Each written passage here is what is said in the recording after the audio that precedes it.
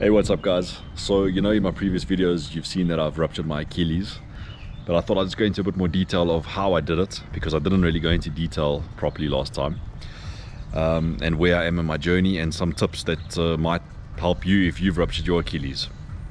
So today marks a month since I've ruptured mine. It's exactly 4 weeks and not in any pain. I'm not taking any pain tabs.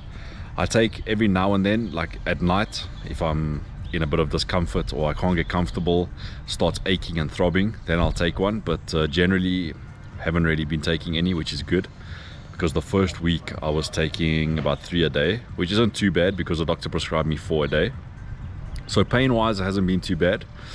But let me tell you what happened. I was playing squash, which is like racquetball. It's very like stop start the whole time, and it works on your joints a lot, works on your Achilles a lot, and you need that explosive power to like jump off the line and run for the ball. And we were 5 games in, playing the second to last point, and we played it, and the ball landed on the floor, and it wasn't even like I sprinted for the ball. I took a jog, but I leaped up in the air. Like I jumped a little bit higher than I should have, but I was doing like a jog, but I was also tired at the same time, and I think I was pushing very hard. And as I landed, I just took that step off, and as I landed, Achilles just went.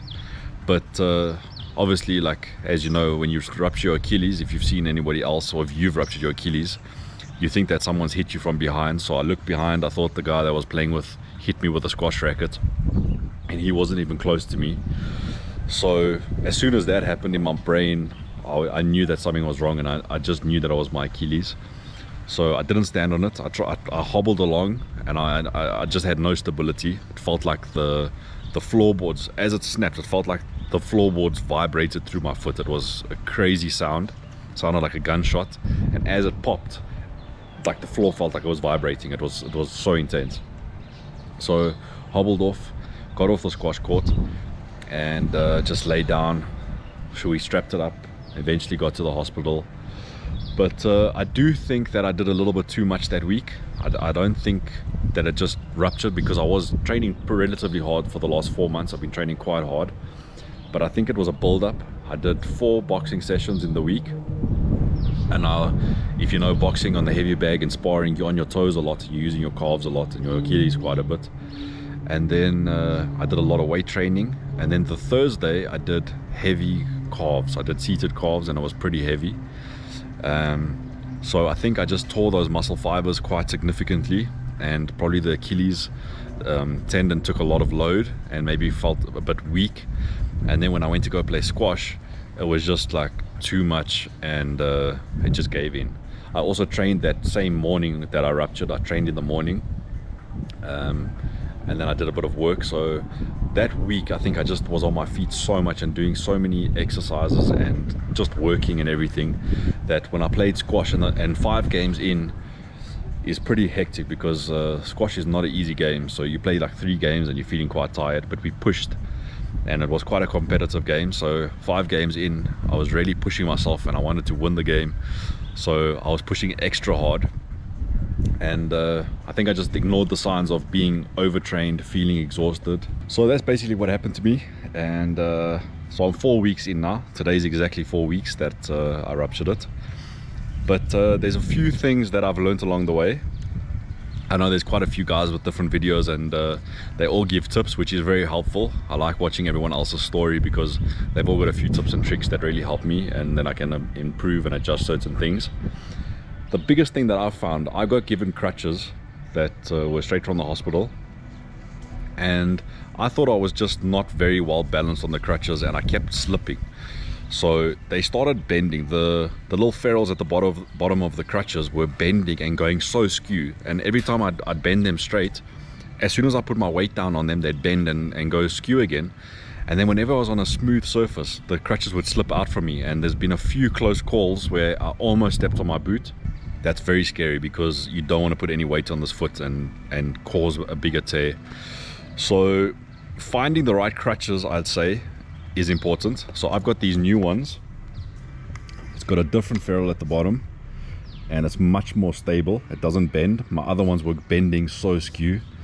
Also, the handle of this is angled a little bit upwards, so it forces your arm back into the back of the crutch here. So your forearm is resting at the back here, where the other one was straight and my arm was popping out. So I'd be walking and my arm would pop out and I'd be very unstable, and the bottom was bending. So I've got these new crutches that the handles are angled up a little bit and the ferrules are more stable. So when you're given crutches, just make sure that they're right for you, feel that they're stable. Ask about the weight limit. Obviously mine was the right weight limit, but there was just a defect in manufacturing maybe, so finding the right crutches is critical. So these are my second pair. First ones are getting sent back. The second thing you need to do is definitely get yourself one of these bags, moon bag, fanny pack, whatever you want to call it, just to keep your phone, your wallet, any keys you might need for house keys if you're leaving the house, going to your doctor's appointments.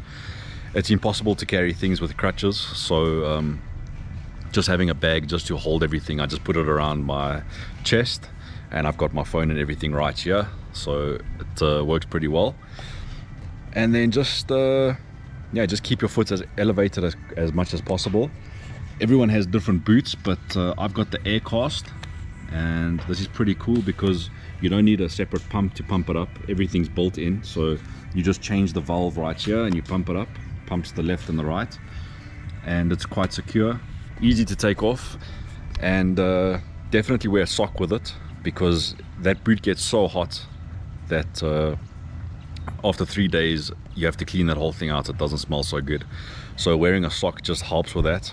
Also clean it out with soap, and you get the whole velcro, this whole velcro lining comes out, so you can pull this whole thing out, you can wash it. We just do a light wash with soap and sanitizer just to get rid of the smell.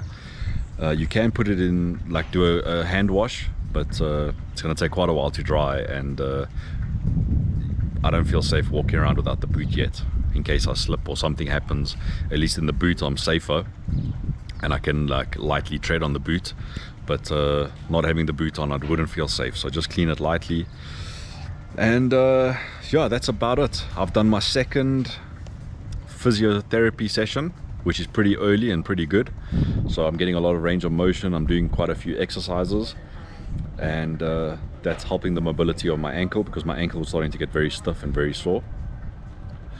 And I've also gone to gym for the second time, so I've taken it very easy, not doing too crazy, but we did chest and arms today, and just taking it very slow, like not lifting the weights that I was lifting before, just to keep stable and build up. But I do just want to get that strength in and get my body in that anabolic state where I can just keep healing properly. Also my diet, I've been eating very clean and having a lot of juices, having smoothies with vegetables in, and lots of fruit and nuts and lemon, just to keep my body as healthy as I can, and just help it recover. So yeah, that's my story up to now. I'll keep you guys updated as the weeks go by, but I hope this helps you guys, and I'll see you guys soon.